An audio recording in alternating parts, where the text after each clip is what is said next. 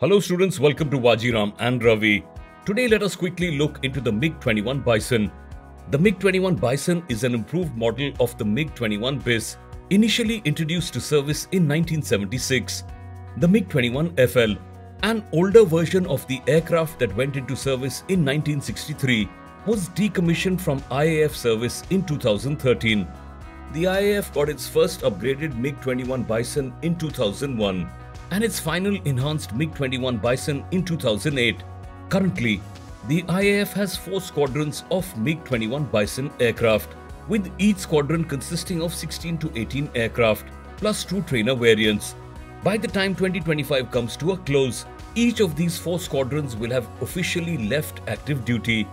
Thanks for watching. For more updates, stay tuned to Vajiram and Ravi.